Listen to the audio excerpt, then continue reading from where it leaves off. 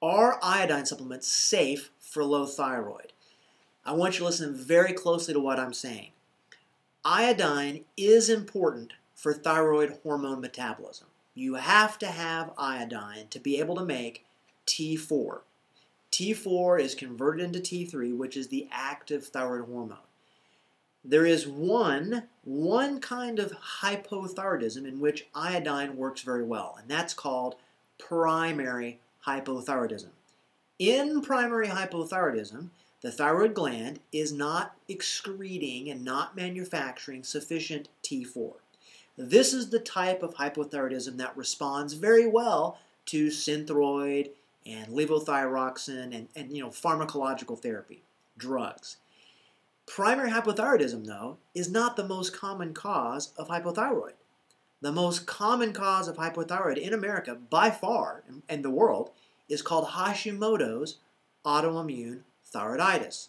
In Hashimoto's, your immune system is attacking and trying to kill your thyroid gland. And iodine, switching gears, iodine is used in the gland to make something called, it's used with thyroid peroxidase enzymes. TPO enzyme, okay? Iodine stimulates thyroid production. Iodine stimulates TPO. Iodine triggers Hashimoto's. This is, without a doubt, there's no question, there's way too many research studies on this to show and prove that iodine is a trigger for Hashimoto's. How do they know? In many places around the world, they've given people prophylactic iodine, meaning, hey, we think our citizens in this area don't have enough iodine in their blood, their TSH levels look weird, they have goiters, let's give them all iodine and correct that.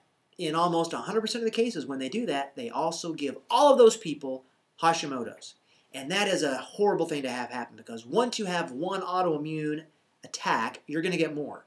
And in Hashimoto's, it typically can move very quickly into the parietal cells in the stomach, causing pernicious anemia, into the pancreas, causing blood sugar problems, into the cerebellum. It can expand into a bunch of different things. So I want you to listen very closely. There's thousands of people on the Yahoo groups and chat groups saying, I've treated my hypothyroidism with iodine. Therefore, iodine is good for low thyroid symptoms. No, it's not. You have to get tested first to make sure you do not have Hashimoto's. Very simple test to do. You get what's called a TPO antibody test or you get a TGB antibody test. Either one of those things come back positive, do not take iodine. It's very, very simple. People's symptoms get worse when they take iodine and they have Hashimoto's. You might be surprised watching this. I get called a murderer and all kinds of wacko things when I say this stuff. But it's true. I'm not telling you that iodine doesn't work on some people because clearly it does. It works on those people that have primary hypothyroidism. But that's not the most common.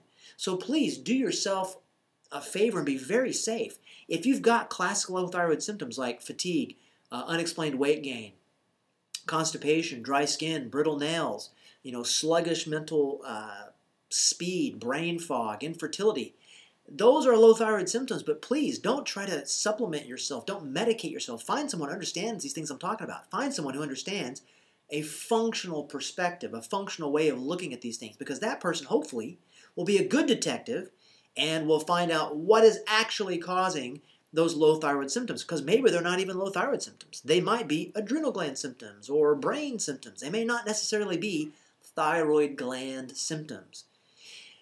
That person's going to have to do some tests. They're going to have to figure out, because look, there's over 24 different ways your thyroid hormones can go wrong.